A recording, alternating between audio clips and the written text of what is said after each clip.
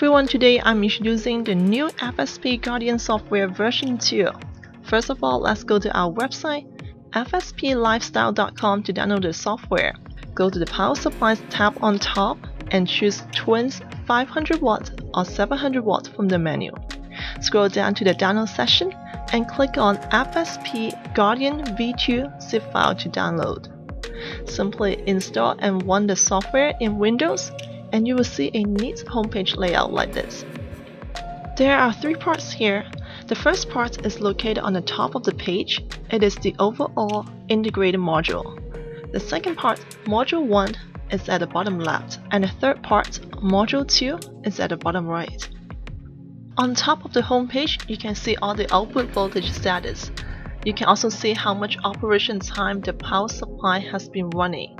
If you set up the electricity cost per unit in the system, the software will calculate how much electricity cost has incurred by the whole system.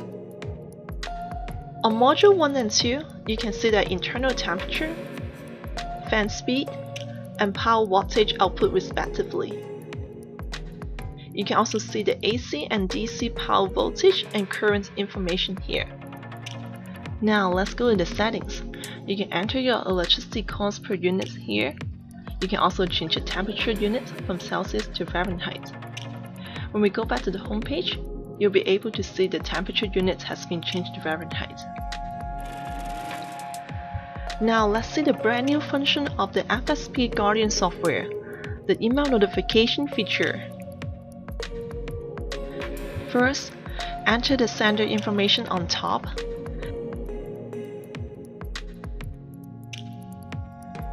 And then on the bottom left, you can edit the recipient's email address and add multiple recipients here.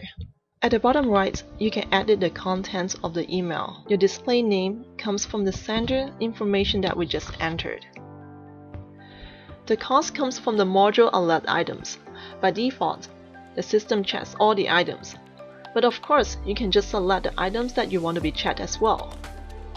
When the system detects any abnormal operation conditions, recipients will get an email notification by the system right away.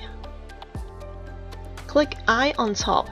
You can view the FSP Twins power supply product information, such as product name, product number, and the serial number. The module firmware version and the frame firmware version are also listed here. If you have any questions about the Twins power supply, this is our contact information for all our offices around the world. Last but not least, you can review the power supply status records in the past in this session. Now you know all the new and cool features of the FSP Guardian software version 2. Thanks for watching!